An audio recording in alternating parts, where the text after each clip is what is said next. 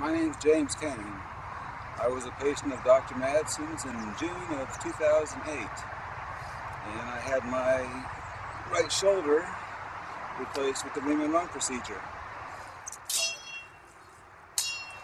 I recently sent Dr. Matsen a letter thanking him for the shoulder and for keeping me alive, because he had the foresight of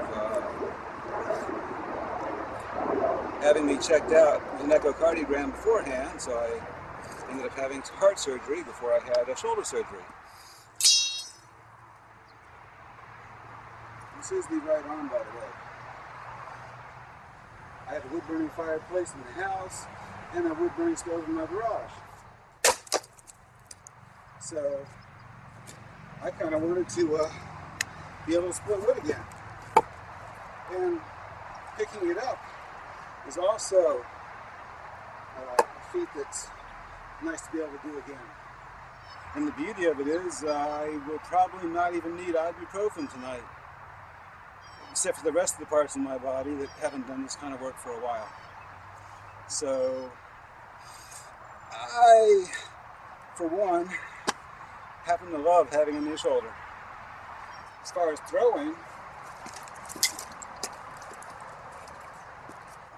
I can actually throw a stick over the house for my dog again.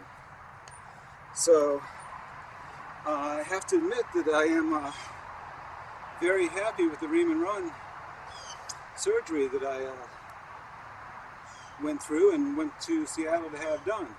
I remember before the surgery, some things were almost impossible to do. I mean, things like this certainly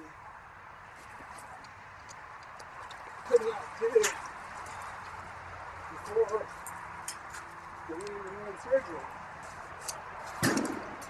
So I have to admit that I am one happy customer.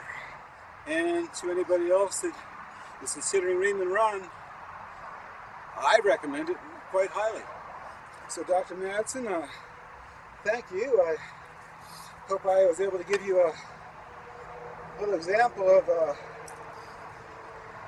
my stuff.